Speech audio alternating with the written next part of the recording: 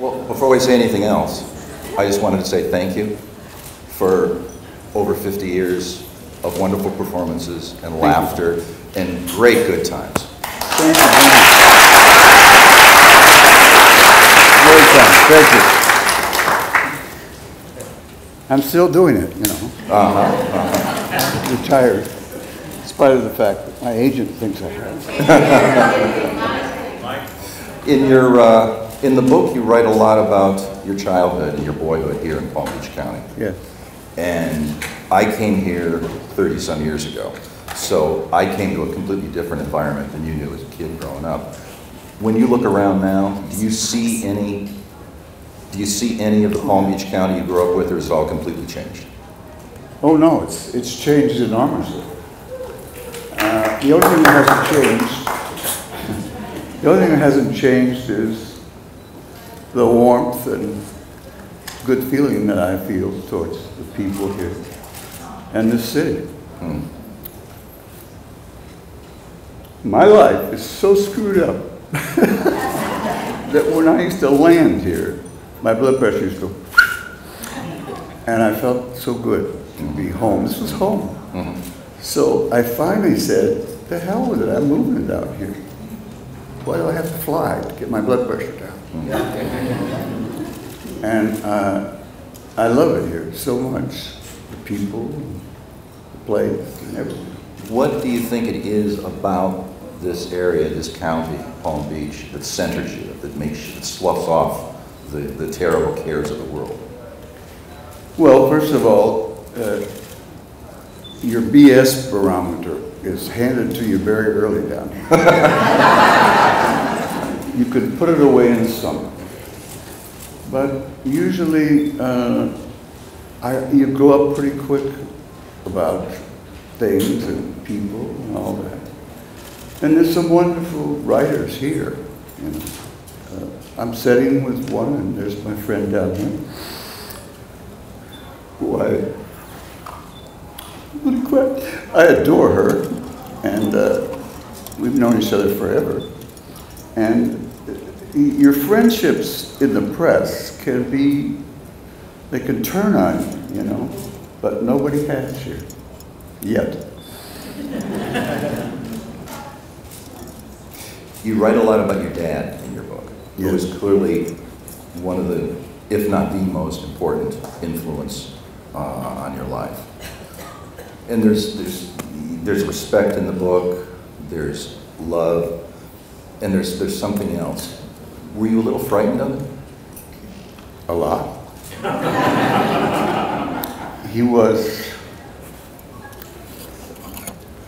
in the war, and he lost a lot of men in his battalion. Was he in the European front, Italian? Yes. He was in 5 major battles there. And he came home after dodging all those bullets, and becomes the chief of police. Or he's dodging more bullets.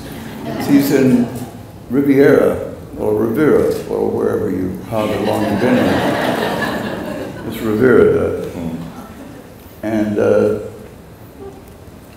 he cleaned that place up pretty good. Real good. And they loved him. And he always hated the fact that the black section didn't have police force. So they got a police force on him, and a chief, and chased everything for him. And along with that, they got the Blue Heron bar, which is pretty frightening. I think there's people in there still lying behind chairs. But that was right across the street from the drugstore that my mother ran. And it was a tough place. Mm. But if you could grow up in this town and not get too stupid and carried away by it all, this is the greatest place in the world. So my best friend is a guy named Mo Mustang. I always hated him because I wanted his name. Mo Mustang, what a great name. And when I played offense on the football team, and he came in for me on defense. And he was a stone killer. And I always thought, maybe he should wear my jersey. I get credit for all those tackles. But he's still very close. So what does a guy who's been through 5 major battles in World War II and cleaned up Riviera Beach do when his kid tells him he wants to be an actor? Well, first of all, he thought I had to go to a psychiatrist. I was in. He got used to it a little bit when he met some of my friends, the actors that he met. He was very much impressed with a lot of them. Who impressed him? Who convinced him that this was a reasonable profession for a grown man? Ossie Davis, Ricardo Montalban. Ricardo always made you feel like your back was broken. You'd sit like this. and he made it look like it was normal.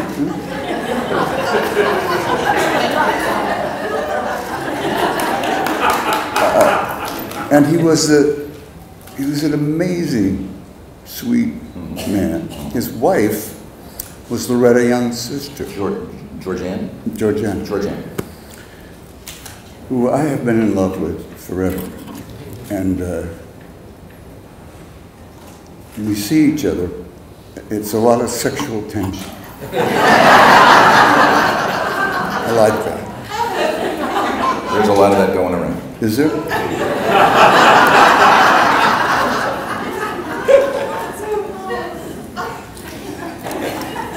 I was watching some old Gunsmokes with you as Quint Asper. And what was interesting, and I never watched the show because I was 10 years old and they wouldn't let me watch it because there was too much gunplay.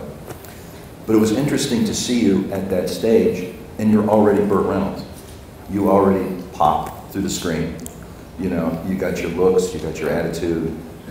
You're a good actor at a very young age.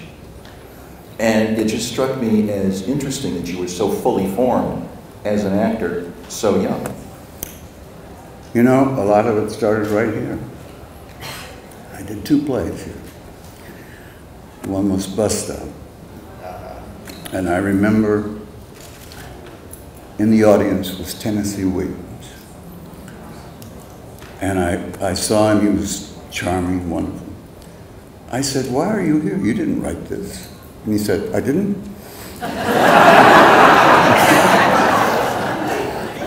But he was charming.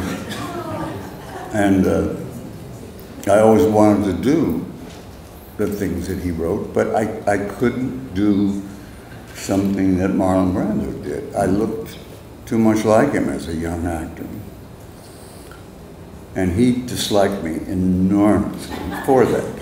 Because you looked like him. Yeah, I didn't know what to do. He thought you were doing this intentionally? Yeah, right. I think if I got in a big fight and everything was all kind of hanging out, I could have gone by and see him and he would have been very warm. But I didn't, and if I did anything that he thought was his, he thought this was his. You know? So I never did that. I do that a lot at home. Where's breakfast?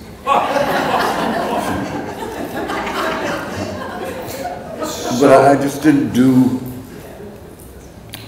And Marlon was a genius, my lord, we can't ignore that. But Streetcar is untouchable because it belongs to him. You can't do it. I mean, you're going to get compared. Yeah, no other actor has. A lot of actors have done it, but nobody has made anybody forget Marlon Brando. No.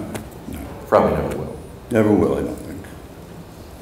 What were at that point in your career, you're a young actor in Hollywood, you've got a supporting role on a huge hit series. What was your idea of your own career? Did you want to be a working actor? Did you want to be a movie star?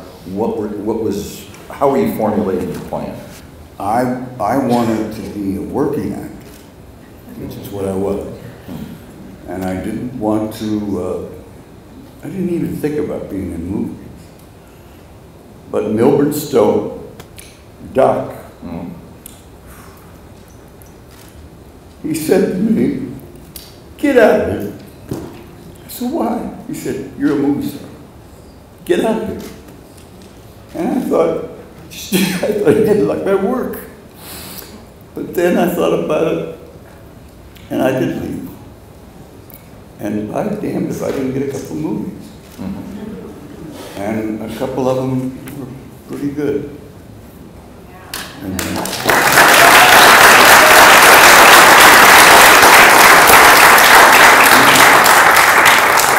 So it was Milburn Stone who gave you the confidence to leave the nest of Gunsmoke? Yes, and that was a beautiful nest. Oh, it was. You could have gone on that for 10 more years. One thing about that set was there was no ego. And that was because of Jim and Amanda and Doc. I mean, they were all just so wonderful. But I knew that I wasn't Chester. Chester was gone. And they were looking for Chester. Well, along came this guy playing Festus. And I was dead in the water. Ken Curtis. Yeah.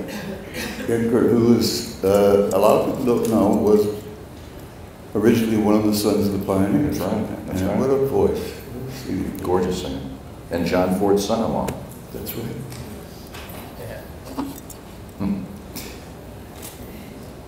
After your career took off, I remember watching you on The Tonight Show when you were sometimes when you were guest hosting The Tonight Show. And you gave every indication of being on top of the world. You just radiated pleasure and confidence, and you were just seemed to be having the best time a guy could possibly have. Were you was that an authentic projection of what you were feeling at that point, or were you acting? No, I'm not that good an actor. I was feeling great.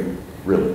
I was happy and working, and there was a lot of talk going around about me, and I didn't know quite why, but it was. I mean, buzz. It was a buzz. Yeah. Yeah. And it what basically was get off that show. Millie said, and then I got a movie or two that were very successful. And then I worked with Sally Field. And fell so in love. It was a joke. And she didn't get it, but... The joke or the love? Well, both. But we're really close friends still, and I think that's about it. You talk. I'm sorry. Go ahead. No, you'd be happy for that. I mean, it was good. You talk about the movies that you're really glad you made. Deliverance, Starting Over, Longest Yard. I would add Sharky's Machine. Yes. Lovely picture. And you directed that. I want to ask you about that later. Were there any movies looking back that you regret? As a star, I'm not talking about Navajo Joe when when you were treading water. I mean after you hit it big. Yeah. If I had it to do over again, I wouldn't do them. But I was always under the impression, and I still am, that working makes you a better actor. Yeah. So do it. Just do it. And shut up and don't complain. A lot of people aren't getting any offers at all, and I was doing it. And I met along the way these wonderful friends who are still my friends. John Voight was just about perfect. Why the hell doesn't he run for something? He is one of the nicest, smartest actors I know. And a hell of an actor. A hell of an actor. He's got to watch his daughter.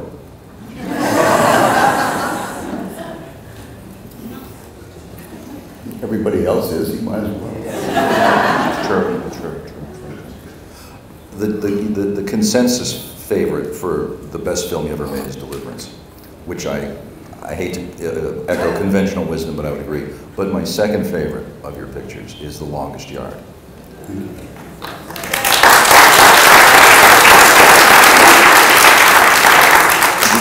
Because it's the only movie I know of that got the visceral pleasure that football gives. Yeah. And I attribute that to the fact that you played, Robert Aldrich played football, the director, and it was made by people who understood what that gives to a man to be part of a team and playing that sport. I remember the first day we had a scrimmage, and I got hit out of bounds. Out of bounds? Out of bounds. And I tore my helmet off and rubbed my face in the dirt like that. And I tried to pull the guy's hand off. And I looked at it, it was Ray Nitschke. And I said, Ray, it's just a movie. And he said, not to me. So I was running for my life. Those were real runs, and they were, fast, because how would you like to have that guy? So they didn't let up on you because you were a movie star? Nobody let up on me. What there was very sweet, actually. You could call that sweet. After about 4 weeks of that, we had a party every Saturday night. And Ray got up and said, Reynolds is a tough SOB. And you could make it in my record. And I stood up and said, well, you already made it in my record, so it's equal pay. He said, not quite. But he was so special. My Lord, was he special.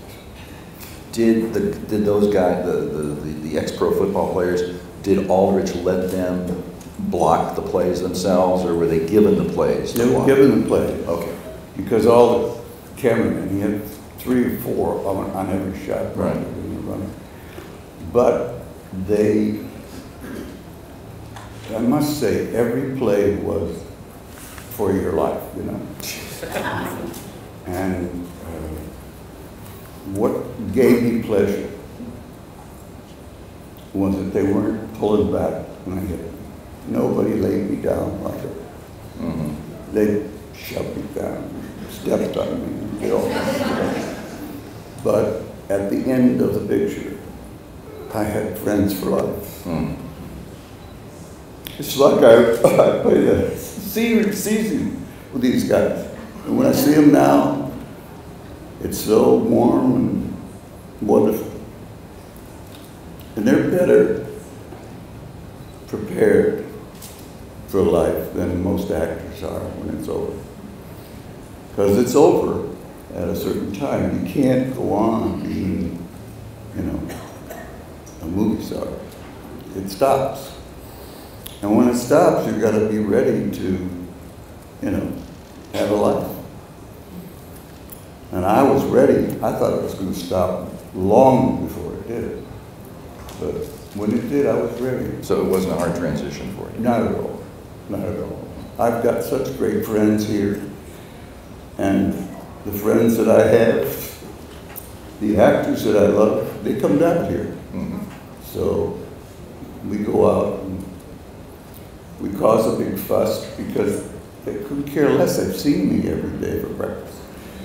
But I walk in there with Ricardo Molsbun and they go crazy. And he's so charming, you want to slap him. You directed some good pictures.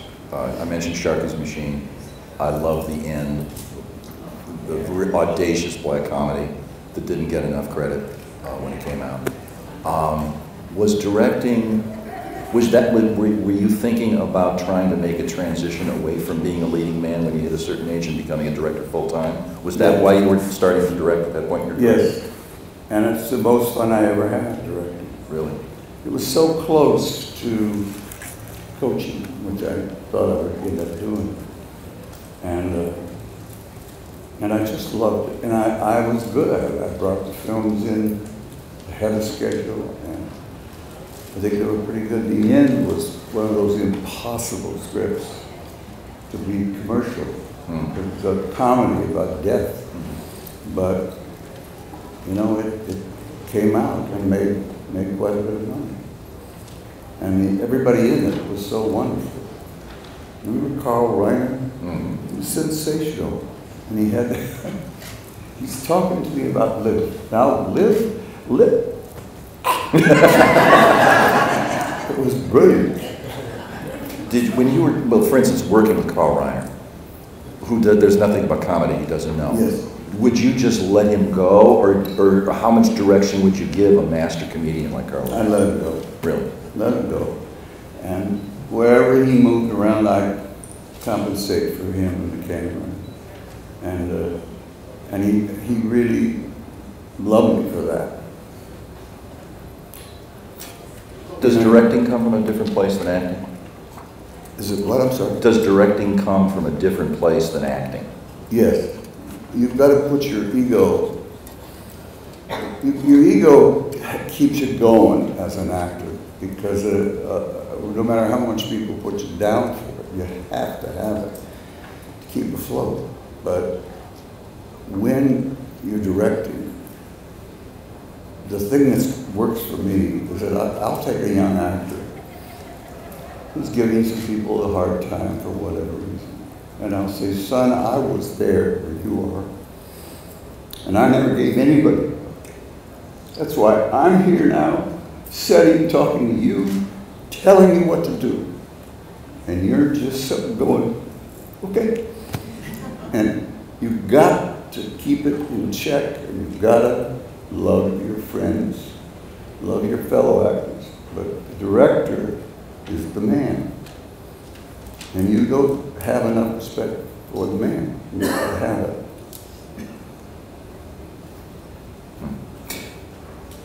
In the book, you say that you didn't marry two women you adored, and you did marry a woman you weren't even sure you liked. And I can see, could you give me a little bit more? Well, I think you summed it all up, Scott.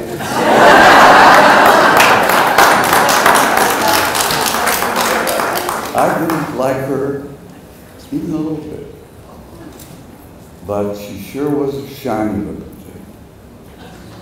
But, you know, I just remember an hour and a half of taking makeup off and then putting something else on to go to bed.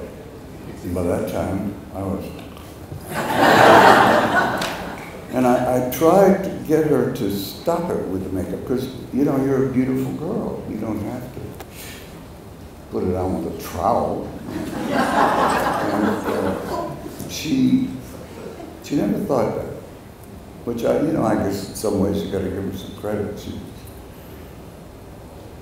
She wasn't as hung up on her looks as everybody thought she was,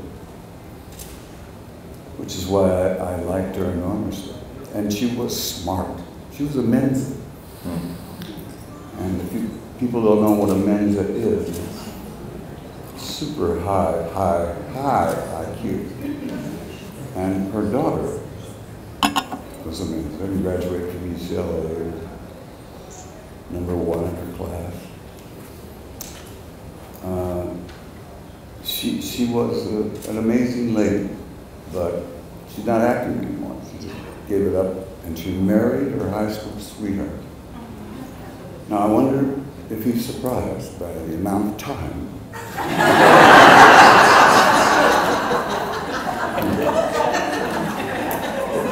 Sorry, I didn't beat her up. I should have, you know. If she was here now, she could bear it. What was it about Sally Field that made her so special in your life? Everything.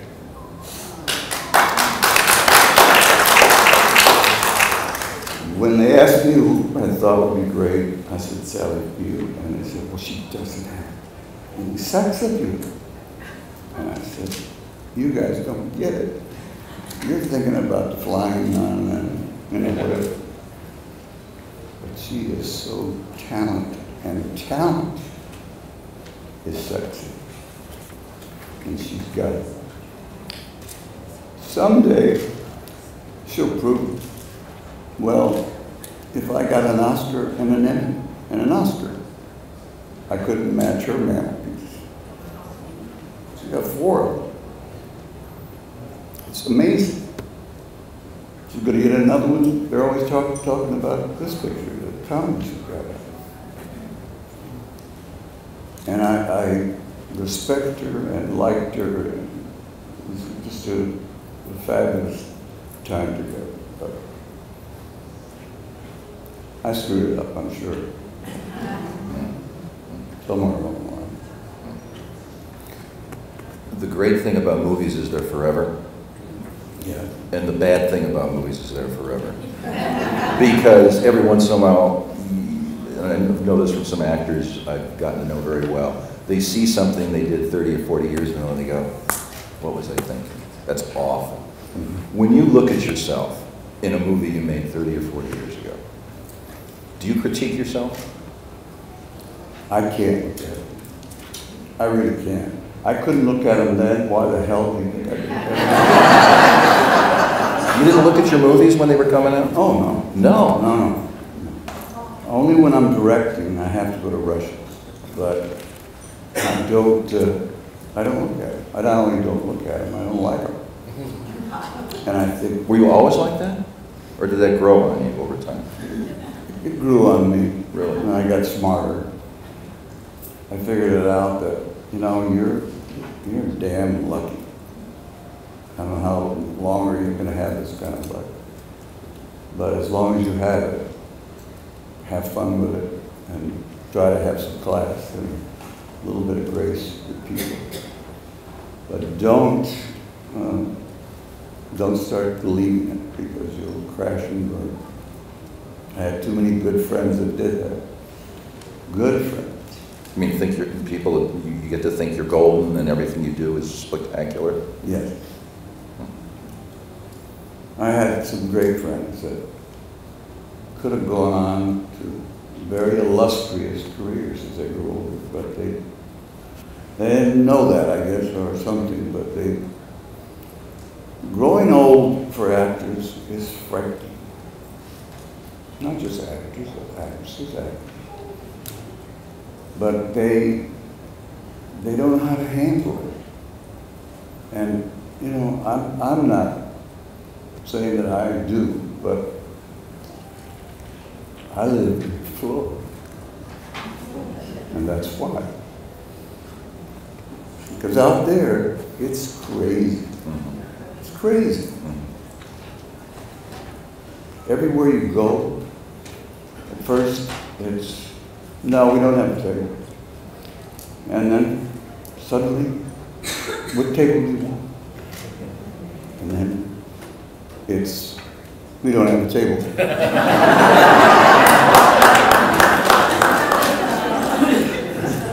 You got to be able to handle it. Yeah. And I think that's the biggest test out there, because the whole town knows. I understand you're up for so-and-so. How do they know that before I know it? But they're right, usually 90% of the time.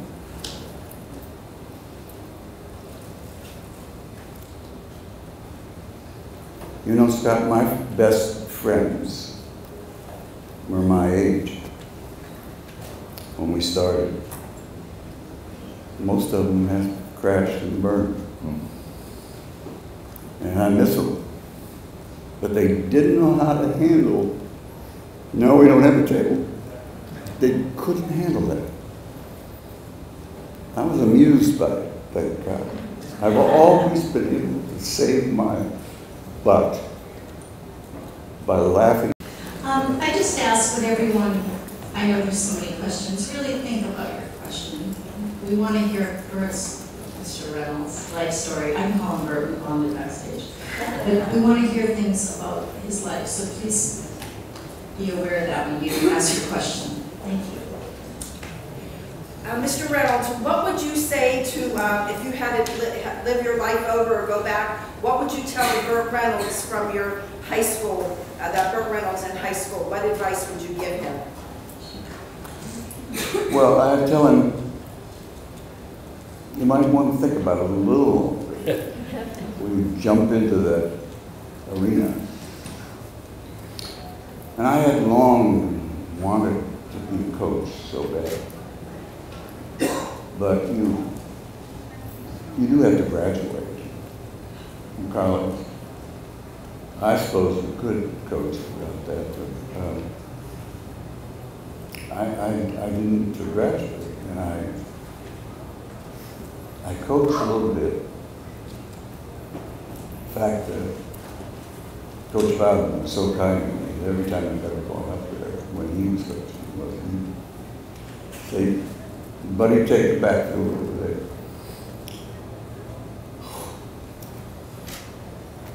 It was thrilling.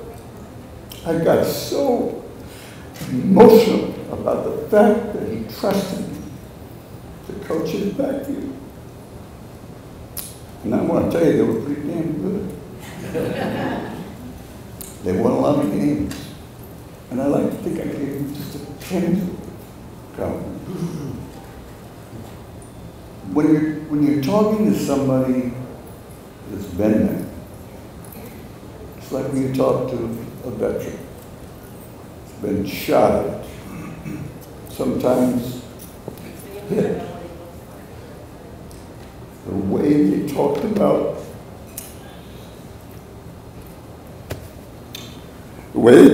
my dad with such love. And he was rough. He was rough on me. He didn't take any prisoners. When I came home at night, if it was past a certain time, I thought the man never sleeps. Came into the front door, and he'd be looking at me from a chair. Where in the hell have you been? Well, sir, went out with a young lady, and then the place closed, and then we went to the beach. It's so beautiful there. I don't know if you've seen the full moon. He said, shut up. Well, I didn't get away with that too much. I mean, I couldn't talk my way out of anything. Another question? Leave back there. Thank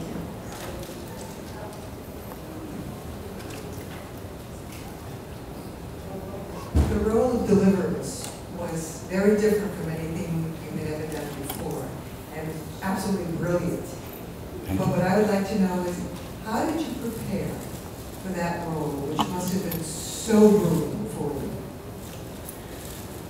you? It was based on a couple of people I knew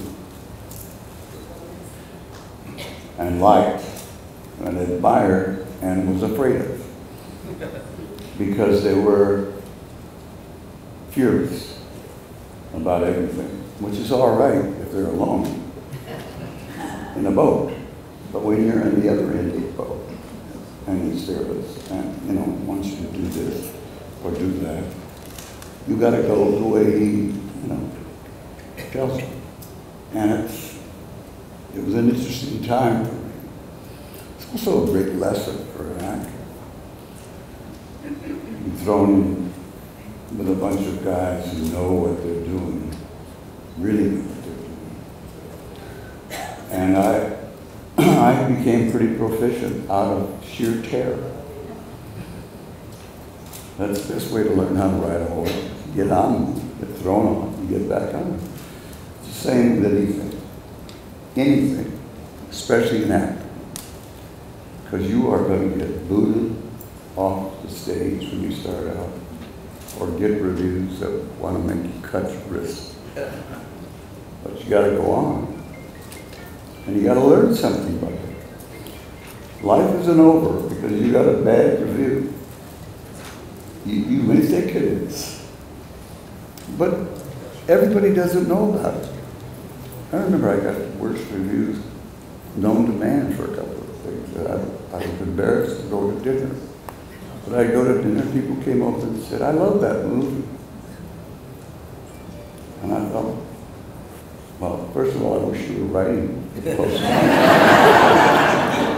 I wish you were writing for somebody, but I appreciate that. And in the long run, that's what matters. I was #1 in a box office for 4 years. I didn't know why. I was scared. This is going to go away sometime, Burt. Wake up. So enjoy it. And I did. I enjoyed the hell. Okay, next question. Let's see, this gentleman in the back here in the middle, Roman, could you hand him the microphone? Hi. Which have you learned more from by doing, comedy or drama? Well, comedy came easier for me. I don't know why, but it just did. I guess because I was a little squirrely growing up, and I was the class comedian and all that. And it got me out of trouble and into trouble, but it was very prominent in my young life. And when I got on film, I had many a discussion with the director about certain things that he wanted me to do that not only weren't funny, but they were pretty disgusting. And I would get in arguments. Now, that's how you get a reputation as a troublemaker. And I didn't care. I thought, this is not right. I'm going to look at this, and I'm going to hate myself for doing it. But more importantly, my dad is going to kick me so hard in the room for saying those things. And I must have turned down more words than a lot of people can think of that were not very nice, but I still have to say a lot of them that weren't. Part of the character to talk like that. And I don't know how I got myself into that, but I did. And I guess I got out of it all right, but it's pretty stupid. Next question. Roman, we're gonna hustle like Ron Allen. The lovely Lisa Sharkey, publisher.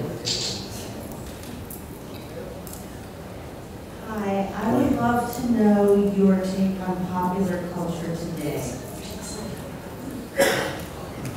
I don't fit in really well. I try, but I don't. I guess that's why you go home. Because for all of its faults, when you go over that bridge, on the other side over there, it never changed. It had faults in 1952, it's got faults now. But the people that you see and the maitre d's and the ones I know so well for 100 years, it seems like, are still there and very warm, very friendly to me. I guess that's the reason that I come home, is that I haven't had a lot of, which you would think you'd get a lot of, all the movie star crap. You know, well, here's the movie star. I've never had that. Well, because no Mustang would beat hell. Next question. Oh, Roman, how about the lady on the end here in the back?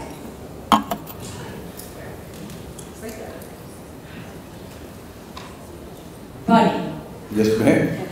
Who was your best girl in high school?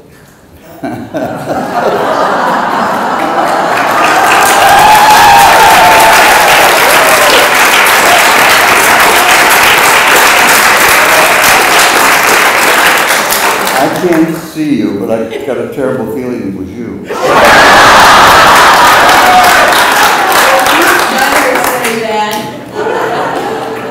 Yes, oh, you have a real question, or is it just a statement? I was waiting for that answer. It's Barry Allen Sutton. Get out of here. That's what everybody said. Question? Someone, right there. Gentlemen.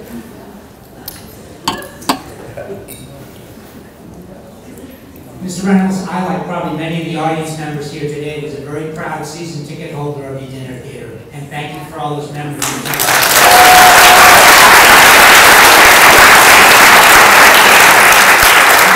I just wanted to ask you, what is your fondest memory of the dinner theater experience? I'm sorry, I didn't hear the question. What was your fondest memory of the dinner theater experiences? I love that place. I lost $1 million a year.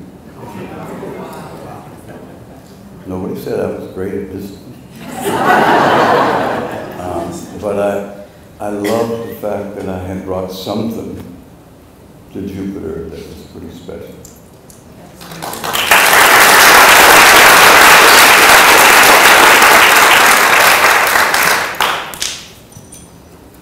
Over here in the corner. Oh, good. Lady way down here in the end. Hello. Joanna. Oh, It's another high school girlfriend. Yeah, I decided I would ask my question after that one.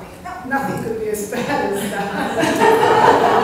But in the interest of full disclosure, way, many years ago, I worked for a tabloid magazine. And our readers just loved reading about you, and we wrote about you. Did you read the tabloids? Did you care about the tabloids? Or did you subscribe to the philosophy that there's no such thing as bad publicity? well, I'm at the home of the National Enquirer. And it's pretty hard to ignore it. It's in your face, you know. It's hard to ignore anything that mean-spirited sometimes. But I guess through it all, I'm still around, and I haven't, you know, jumped out of a window or anything. I've jumped out of a lot of windows, but not. And I don't regret the decisions I made to become an actor.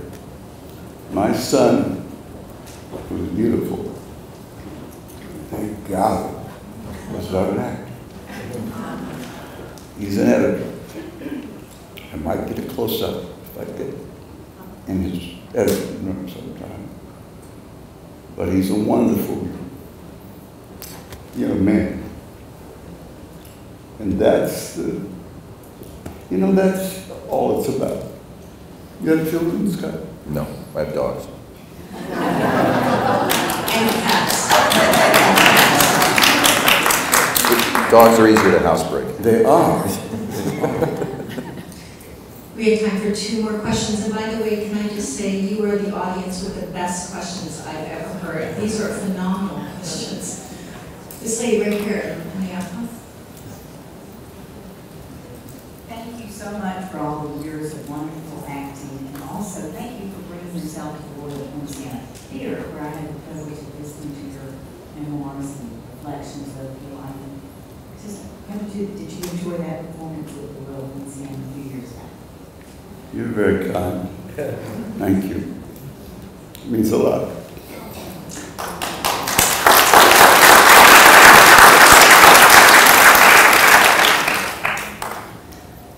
I've probably fretted over and cried over the stupidest stuff that was written about me that wasn't true. But you can't do anything about it. You can't do a damn thing about it. You can deny it, and everybody's going to go, oh, yeah. So if you don't know anything else from our meeting today, remember at our next meeting that I warned you to watch out for what you read and whether you believe it or not. And unfortunately, it's just not the National Enquirer anymore. It's seeped on over into the major leagues. And they write things about friends of mine, athletes. I love athletes. And I get the hell kicked out of them. But they look at me as somebody who's been kicked more than them. And I like that. I haven't really been kicked more than them. But I've had my share of stuff written about me that wasn't true. There's nothing to do about it. I could sue them, I guess. My dear friend Carol Burnett sued. It took a year, and she won. You know how much she won? Anybody? 1 nickel. I said to her, Carol, was it worth it? And she said, damn right. I love her. And she won. They were lying. They said she was a drunk. She's a lot of things in terms of comedy. But one thing she's never been, ever. I've never even seen her take a drink.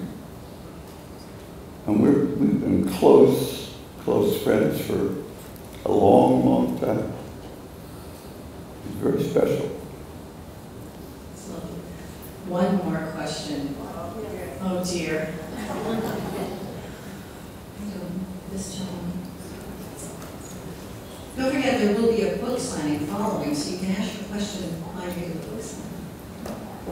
Burt, I live right across the street from you, used to live at Junior Farms. Can you tell me about your memories and what the ranch meant at the end of Mockingbird Trail? Well, I loved it out there, and I miss it. That was a great time in my life. I'd go out and get on a horse and ride around and make believe it was good. And I had some wonderful, wonderful people out there. They're out there for the same reason I was. They didn't want to be in the city. And they also understood what life is all about. I mean, if you really want to get some sage advice, go ask a cowboy. Well, I'm going to end it there.